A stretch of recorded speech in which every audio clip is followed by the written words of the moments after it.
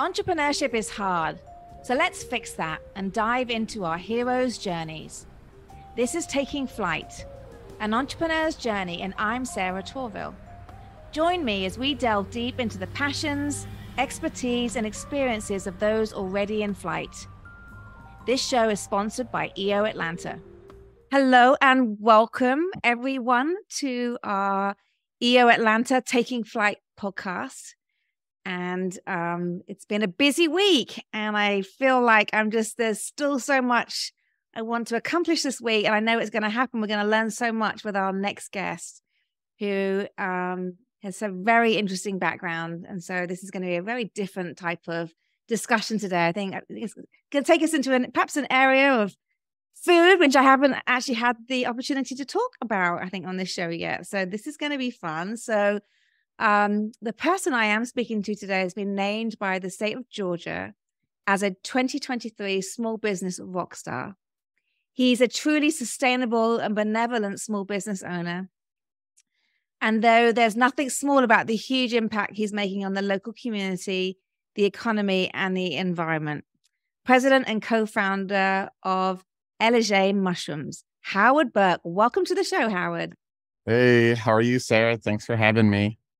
I'm really good. Thank you for joining us today. I'm super excited to be on this famous podcast. So let's get it going. Famous. You said famous. I would love that. Yeah, let's just big that up a little bit more, so everyone thinks this is the podcast to be listening and watching. So okay, and we have to start. I mean, your backdrop looks incredible. Can you just can you turn around and pick them and It'd be like virtually like the scratch and sniffs back in the day. So it would be snatch and sniff mushrooms. So what you're looking at is this is one of our greenhouses. So we grow our mushrooms in greenhouses. The average greenhouse size is 130 feet by 30 feet wide. So you're looking at just one row of shiitake mushrooms in harvest. Okay. So what you're seeing behind us is we use sawdust and compress it together with the shiitake mycelium, which is a decomposer. Mushrooms are decomposers. So it's going to eat all the nutrients in the log and then start popping out amazing, healthy, organic mushrooms that we have to hand pick one at a time. So that row right there in full bloom, right, when it's pinning and the mushroom's ready to be picked, it could literally take you one whole day just to do one row. It is intense at times. When you say like behind you, I look like I can see one row. That's regarded as one row. Yeah. One row that could take you all day when it's totally flush. So we do everything by hand, but it's amazing. You know, the greenhouses change just like our environment outside. It can heat up and cool down. We don't use any real special technology. We just kind of use Mother Nature. And then you see our amazing shiitakes behind us. Okay, I want to dig much more into those shiitakes as we go through this call. And for anyone who's listening and cannot see us, you need to make sure that you check this out on YouTube, because it is, I don't think I've ever seen shiitake mushrooms growing out of wood like I can see right now. So how interesting. So, well, let's kick off, Howard. And, as you really do want to uncover your story, and particularly want to know, what did you get right when you took your first flight into your entrepreneurial journey? What was that? Oh, I had to take a deep breath, probably like every entrepreneur, because we kind of always look for the bright side on things. So I did IT for 17 years. During that 17 years, I started my first entrepreneurial journey with a company called Fungal. It's another mushroom company that we supply you, the home gardener, the home cook, with a mushroom log, which is actually a tree that we cut down and we inoculate. You can inoculate your logs at home, or you can take a log already pre-inoculated and grow it in your backyard. So I started this company after I learned about Chamblee, the city of Chamblee near Brookhaven in Atlanta, Georgia, that was starting a farmer's market. And I wanted to go help them start this because I've always had a passion for feeding people, helping out farmers, and learning about this. And then my first business partner there, and one thing led to another, and we started Fungal. And we did not get a lot of things right at the beginning, but we figured them out as we went. Okay. So what did you get right per se? Was it the business partner you found? Yes. Is that the main point? Yeah. the main point there is someone that's passionate like you, that has the same work ethic, that really, you could balance off of, reflect off of it, and that believes in you. Yeah. I know, 100%. And that's so great when you find that individual. So you went into business together, and that's how you took it forward. Yep. And then from there, 4 years later, I still have that company, but then I started Ellijay Mushrooms with another set of partners that wanted to scale up in a different area, Okay. feeding, commercially growing. So we don't actually grow mushrooms with two fungi. We allow you at home to grow them. But in Ellijay Mushrooms, we grow mushrooms to serve to grocery stores, restaurants, home chefs, friends. Right. So I just want to ask you, what do you think you got right then with this newer business? Like because I always truly believe that, entrepreneurial, start people have, they'll create one business, move on to another, and there's a journey. You learn from one as you move into the other. So do you think that first business enabled you to get things right with the second business, or did it feel very different? It felt different, but I still use some of those life lessons, so to speak, from it. But for me, it really goes back to being real simple and having a foundation of people believing in you, giving you the opportunity. Like I never thought, I've always thought about doing something different, but then I had people that really helped push me and believed in me and helped me, give me the tools where I lack them to help me get there. Right. Also, within industries, people would always give me a connection, which I found out through two fun guys, is that when you're trying to get a new account, you get a lot of no's or nobody responds to you. Yeah. Once you have a name, then you could work your magic. So with that is my biggest takeaway is answer emails, no matter who you are, where you are, or whatever. And also, if you have a friend in the business or that you could pass the name on, pass the name on, and then let them fight the good fight, right? You're not promising them anything, but you're promising a name that might respond to you, where sometimes you just get a inbox or nothing. And that's the biggest takeaway, is just keep looking for somebody to answer the door. Okay. And I love that. Actually, I think when I first met you, Howard, and this just probably shows the individual that you are and the learnings that you've made, but we met, I believe, when EO Brad Stevens offered that opportunity where you could go and there's an email intro and you kind of they pull two people together, don't they? Yep. But many times I also know some people just don't bother. It's like, you might look at the description and think, I've got nothing in common. But you and I had nothing in common with each other, but we got on the phone and, we established a relationships, and I had no idea actually that you could even grow mushrooms up in North Georgia, because being British means I'm a little bit naive about what is around me. I'm trying to get better at that. But we did, we striked a connection, and then we've seen each other since. And I think it's great, isn't it? It just opens those doors, and who knows where that goes. Yeah. And that's kind of one of the interesting things. Exactly right. And I'm very thankful that you responded to the email about that, because then I got to meet somebody new. And being an entrepreneur, no matter what your business is, if they're not in the same vertical, you still, at least I personally, learn something all the time from whoever I speak to. I can take a tidbit away and put that in my pocket and figure out how to apply it in the mushroom industry, or with an employee, or with a team, or an event. So for me, time is special, and that what we do with our time, if we can gain knowledge during that, then that's a huge win for everybody. Yeah, I 100% agree with you. So you mentioned obviously that there's been some important people who believed in you. So maybe you want to elaborate on that, because I'd love to know, like, who are or were your co-pilots on your journey? Well, I just got married about 2 years ago. So my wife, Tiffany, she always believed in me, and she always pushed me, which was great. Having a support system is, especially going into the mushroom business, it's there's big, giant conglomerates that, run the food world. And for you to think you have a chance to make, a dent in that, people think might be daunting, but she believed in me. I know we could do it. So that my business partners, Megan, Kai, and Mr. Lee and Amanda, they believe in my calculated madness and like very forward thinking. And it's such a great feeling to have the freedom to try to do things in business where people would usually say no.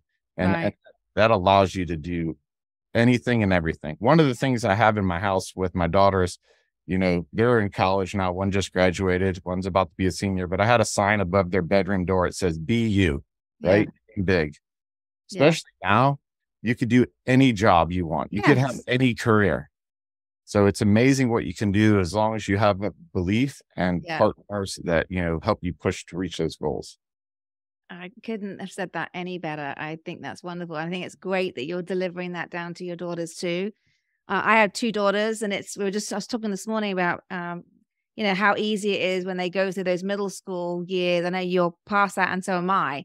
But that confidence does get knocked out of them, and so rebuilding that and putting positive affirmations like that in front of them, and I have the same. I remember when my daughter was doing her SATs, I wrote something saying, "Believe in yourself," and she just carried it around with her everywhere because it's so easy to not believe in yourself. And when you do believe in yourself, like you say, look what you can do. You're growing mushrooms in North Georgia, and I believe we're going to find out you're selling them at a pretty significant level. So isn't that amazing? It's great. And we have Yeah, so much to go. It's so cool. it's so cool. So, okay, this is so exciting. So what is a challenge, Howard, that you and your team have had to solve recently? Um, our biggest challenge is to keep expanding, to find more avenues to sell our mushrooms.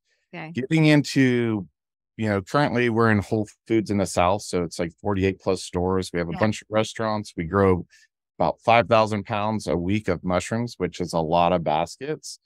But getting someone to answer the door, let's say at Kroger, Publix, all Right. these places. And from our point of view, we see that they have a current mushroom supplier, but it wouldn't be as fresh and as good as our No. mushrooms. Yeah. It's a change for them. People have to realize that change is good. Yeah. And the reason some people don't change is because they know that their current providers are doing what they need. Yeah. You can have a new provider that does something better, that's even going to be even better for you and your company, be fresher, last longer, and for the people that they feed. Yeah. So our biggest challenge recently is to find more areas to distribute mushrooms to. Yeah. Yeah. How do you, I can't even imagine how you go about convincing. How do you do that? Like you say that because there's incumbents everywhere. Yeah. So, So there's so many other pieces with that. Everybody wants to make sure you have the right insurance. We're certified organic. We have the highest food safety and Primus certification. But one of the challenges with growing something fresh is you have a limited shelf life. So the time's always ticking from the time you harvest till the time it goes bad. So as you build up your supply, you always have to have an avenue for it. And then you also have to have a way to get your product somewhere being refrigerated. So there's a lot of challenge logistically that's we're learning about to try to get down to Florida at some places where it's hard to get to at a reasonable price. So right now it's distribution and finding, more outlets to sell at a bigger volume. Yes. I mean, that sounds like a big challenge. Can you give me an example of how you think you're solving that challenge? Like, what are you doing to try and overcome that? I'm actually going to my first food show. Okay. So before I got into the food world, I really didn't know much about it. I knew a little bit about it, but kind of did this thing backwards. We just kind of just jumped in and figured it out as we went. Yeah. Where some people would have explored like the Fancy Food Show or Southeast Produce Council, which I'm going to in September, as just a person walking around to find out the following year, do we go and set up a booth? Yeah. And I've heard that's pretty good to get in front of the buyers there. So I'm really excited to see how that's going to change things.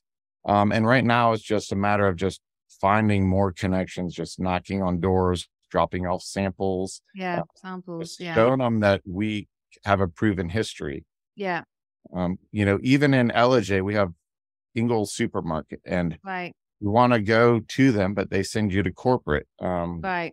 And most places you could just come in and start setting up an account, once you have the right paperwork. So it's been a little challenge. So we're trying to work through all those pieces and tell them why us? Why should you choose us over your current people? Yeah. And that's the story we lay out. It's about our employees, the things we're doing at the farm. A lot of our young men and women went to Gilmer High School. Right. And up in North Georgia, we have chicken houses, apple houses, and not much else. Right. So we're really trying to show these young men and women that they can make a living working on a mushroom farm, selling mushrooms, being a leader. So we're trying to make a difference just within our people. And that's part of our story when we go to sell, that it's not just a mushroom. There's so much more. Yeah. And I'm just wondering, like, and I'm sure this is logistically challenging, but getting these buyers to come to and see what you're doing. I mean, surely that must be a bit of a game changer if you can make that happen. Yeah, I guess it is in a sense, but I think people want to get out of the city and get to the mountains, which is, we're seeing that a little bit more and more. We just got a chef from a big hotel chain here in Atlanta that wants to come check out the farm and might wanting to supply a couple new restaurants near the Mercedes-Benz Stadium. Yeah. So getting up there to see actually what we do is really the game changer. Once we had Whole Foods on the farm, they saw what we did. We have open door policy. You could come see everything. They really understood who we are, what we're about. And that's why we teamed up together. Yeah. And surely having a name like Whole Foods, do they allow you to promote that? Yes. That's great. Yep. So it works great with them. Yeah. That's really, really good. Okay. That's exciting. Okay. So is there, as with many entrepreneurs, there's many books that we read to help us. Like, is there a kind of a go-to book for you, Howard, that you've used or you utilize, which has really been helpful? So in the book area, it's kind of interesting for me is, I'm going to start with 2 books. Okay. One that really stuck with me is when I was a young boy, my mom, I might have been 7 or 8 years old. My mom created a book and it was about a giraffe, and it was my name backwards. It was Drore the giraffe. And she created this book back in probably 1980 or 81. And it told about this little giraffe going around, doing what he can, and, just believing in you. And that has stuck with me. Right. But in my adult world, I really love Paul Stamets. He's a godfather of mushrooms. Okay. And his book, Mycelium Running. Mycelium? Yep. Okay. Running. So that is like your seed of mushrooms. So mycelium, if you're in your backyard doing yard work and you pick up a stick, you look underneath and you see some white hyphae, that's some other type of fungus. So that's kind of how we have, mushrooms. If you walk in the woods, you don't see trees piled up to the sky, right? Yeah. Because some other decomposers are getting in there. So some other mushroom or mycelium's breaking it down to make our soil and earth fertile so that we can grow amazing crops to feed everybody here. Okay. So it's just mycelium is the seed. There's so many different types of mushrooms, but that book is really inspirational and kind of just like the Bible. Okay. So that's the Bible for mushroom farmers, is it? One of them. Yeah. It's like one of his early books, and it's like everybody's go-to. Okay. So if we have any people who want to be potential mushroom farmers, remind me the author of that book? Paul Stamets. Paul Stamets. Okay. He's got tons of things out there. He's actually helping figure out how to fix the bees. He's created a correlation with bees and mycelium, which is helping save the bees. And this book, Mycelium Running, is an amazing book. Yeah, I love the title just alone. And it's ever so weird. I have to just share with you because you talk about mushrooms, and I don't know too much about mushrooms. I've always told to avoid, obviously, mushrooms growing on the lawn. But we had a lawn issue last week, and so the gardener came along and put all this extra peat, and now we have mushrooms growing everywhere. And I'm like, why does that happen? So what makes a mushroom grow in the first place? Out of interest, is there just like one simple reason? Is it to do with it being wet? Yep. So mushrooms are usually 92% moisture. Yeah. So since in Atlanta, the weather's been cool during night and warm during the days. And if you mix in rain during that, that's like the perfect sequence. They have to have a trigger to make them start fruiting, which start coming out. So the mycelium's always been in your backyard. But now you added a warm day, a cool night, and some rain, and then instantly it's showing you magic. Right. So they say there's bold mushroom hunters and there's old mushroom hunters, but there's no bold old mushroom hunters. So you have to make sure you know what you eat because you don't want to. Yeah. Get quite ill, maybe. And okay. Interesting. Okay. Gosh, so much to learn about mushrooms. So.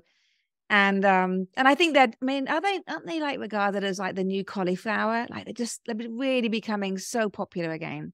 Yeah, it's it's everywhere you go, which is good for us. It's perfect timing. Yeah. At the farm, we're about to open up our farm store, Great. and start proper tours. So people can still come to the farm and buy mushrooms, but Right.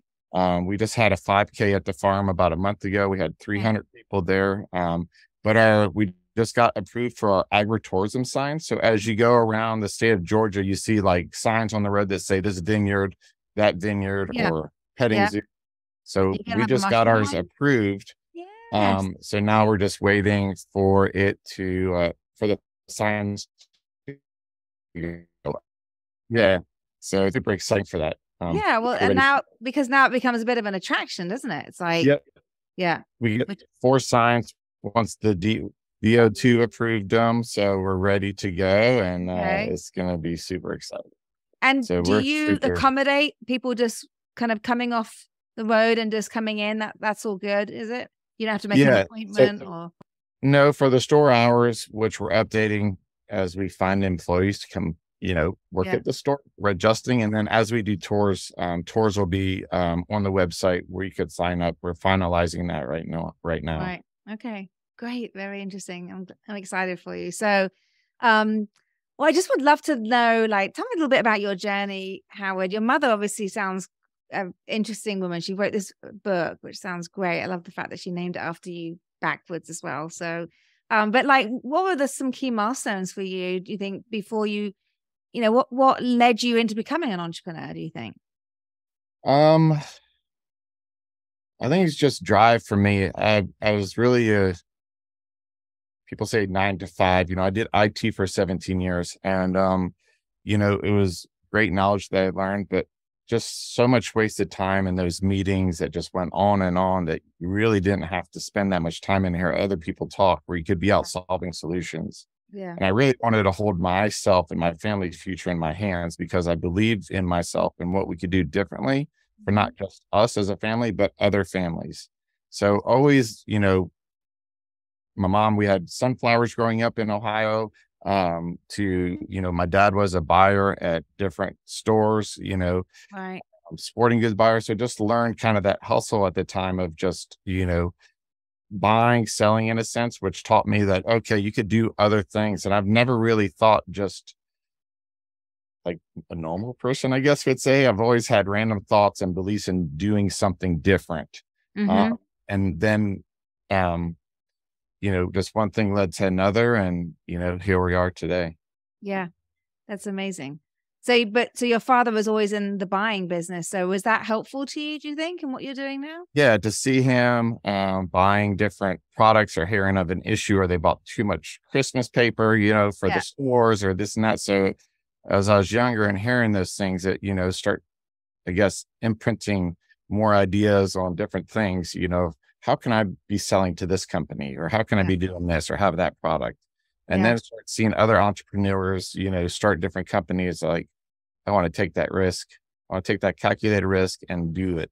Yeah. Yeah. That's great. And then your mother writing a book, was that just a passion topic project for her, or was she an author? Nope. She was just crafty. She always sewed, always making cakes at home. So those type of things. So it's just one of the things she did when she was younger, and that book stuck with me. And I wish I had it, but we got lost years ago. Oh, that's a shame. But you have the memory of it, which is so important. So what do you think what excites you right now about your future flight? Where do you feel you or the business is heading? Well, we are doing some really cool stuff at Ellijay Mushrooms. We're partnering with Kennesaw State University and their mycology division. We just got our 40-foot smart container delivered to the farm yesterday. It's part of a that they just did. So this 40-foot container can grow 26 types of mushrooms in there via this computer system, that if we're growing lion's mane, it will optimize growth inside the growing container so that we can have a bigger production, a more reliable production, a steadier production. So it's going to be a game changer, because right now we don't have all the tools we need to really dial in temperature wise. Right. This container is really going to take us to the next level with having more products. We could diversify in what we offer.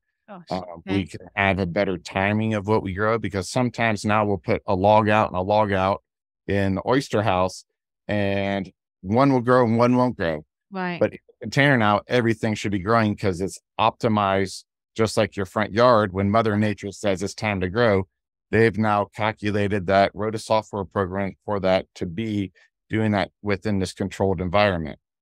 Also, at the same time, we started to make our own oyster logs at the farm.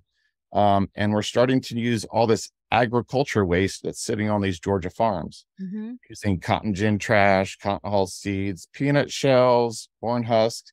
So we're using all this waste material that's just sitting there, not doing anything. So we're able to give a small fee to some of the farmers. A lot of it's free. And we're working with KSU to help us make a new recipe to make that ag waste into a fruiting mushroom product, which is really cool. It's going to be a game changer. It's really going to piss off all the big mushroom companies. Yeah. Because massive game changers. Yeah, we've been working on this for a while. Our container was delayed for about 6 months due to staffing, but it showed up yesterday. And I was so pumped up to get growing all types of different things. It's amazing. And then down the line, we hope that we can supply other people with grow containers. Okay. I could see a vision of having a grow container in a giant hotel with the glass on it when people come into the main thing. That, a lot of hotels are now food centric. So you can see all the mushrooms growing in this food container. The chefs go in there and pick it. People that are in food deserts or whatever they call that now, that they can have this container run on solar panel, have Wi-Fi connection, and grow amazing food for the neighborhood. So it's going to be a game changer as we go forward with this. So, when you say container, how big are we talking? A normal shipping container, so 8 by 8 by 40. Okay, so big. Yeah, think about those when I know when I moved from London to here, we had to ship all our furniture. So you're talking about that kind of size, a 40-foot container. What you see on the freeway. Yeah. Yeah, exactly. That's a big container. Okay. So you're going to, but again, I mean, in time, do you see yourself filling that up and then getting more containers? And so you're able to manage the environment inside the container. Yeah. So what we've been doing studies with Cornell University on log production, via partnership with Kennesaw State University. So our current greenhouses now are 130 by 30 on average. So we've done a study with Cornell University tracking the whole life cycle of a mushroom log before it decomposes and we take it up to the compost area. So we've done all of our numbers on that. We'll compare that same type of growth for the container, and then we'll figure out which one is the best way economically, which one produces more. And we'll do that going forward as we expand past the 10 houses that we have. Right. And Kennesaw State, why them? I know they're probably, they're fairly local to an extent, but what is it that do they have a very good agricultural program? They have a great mycology program. And we built a friendship up with Dr. Chris and Dr. Kyle. And then one thing led to another, that we were part of this grant to get one of the 4 containers. This is the second one. And then once that grant's up, they can't produce these containers anymore at the university. So we're trying to woo them to the farm so we could start another business, Micrologic and Ellijay Mushrooms, to do the smart containers and then supply them from there. Right. It was just one of those things of being in the right time at the right place and building a relationship with them. And, we've offered our farm up to UGA, Georgia Tech, and KSU to be field study for any time they have students that, want to come do different projects. We're working on trying to get interns from KSU to help make the logs. So we have an open door for anybody to come learn. Yeah. Get calls sometimes from students that are working with Apple to try to take our old spent logs to make packaging for them. Right. So to supply that to the universities, we give back a good amount on anything we can. We believe in that. That's good. Yeah. So it's all part of how we build our mushroom network. Right. And I don't think I've asked you this yet, or you haven't said it, but why mushrooms? Well, I've always liked growing mushrooms ever since I was little. I like growing things, but really mushrooms were cool because I did it in phone books and cardboard. And usually when I had a garden, I end up having a lot of shade. So nothing would grow except for my mushroom logs. Great reason. By default. By default, the mushrooms came up. Yes. So it came up, and it's amazing where we're going with mushrooms in all areas. I mean, soldiers that have PTSD, people have depression, are now using psilocybin, which is still a class 1 in Georgia. You go straight to jail. Yeah. But it's making these soldiers be a father, be a son, be a daughter, be a mom with something Mother Nature grows that is providing them hope. And Yale, John Hopkins, Harvard, they're all doing these amazing studies on psilocybin, which is another type of mushroom, to help them fix the brain. And it's just amazing the results that's happening. So it's just where Mother Nature really provides us with everything we need. But right now, in this case, in the state of Georgia, it's illegal. But once it becomes legal, more and more people will be able to be helped with this medicine. Yeah, which is wonderful, which is great.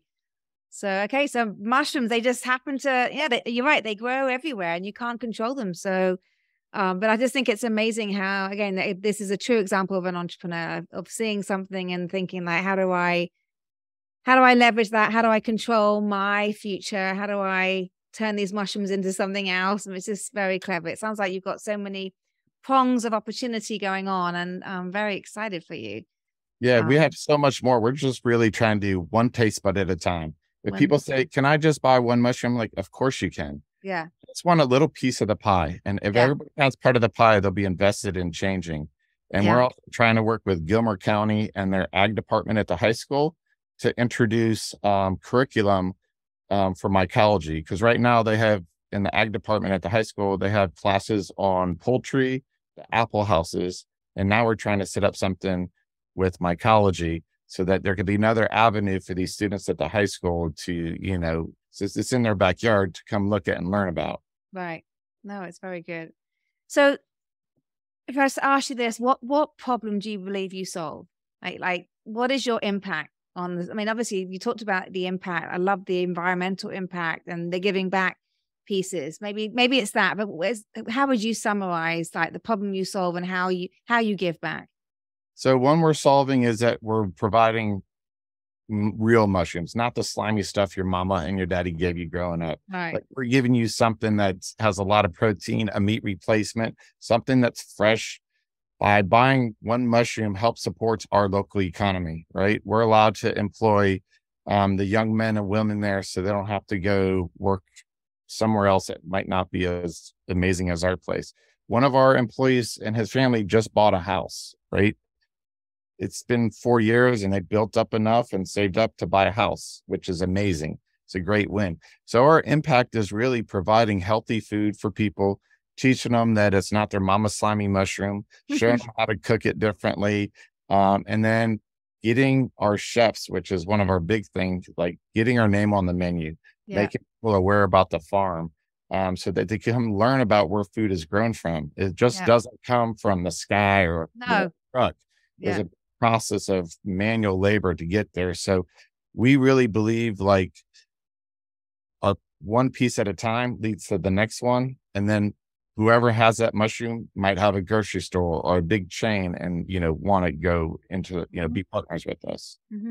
Yeah, that's great. That's a lot of impact that you are creating. It's wonderful. I'm so glad you're part of EO as well. I'm sure there's a really great network for you, hopefully, to really leverage and get the name out there and get people thinking about, like you say, because there's so many great restaurants just even in Atlanta alone, so many great chefs, we're building a very great reputation, I believe, for wonderful food in our state. So huge opportunity.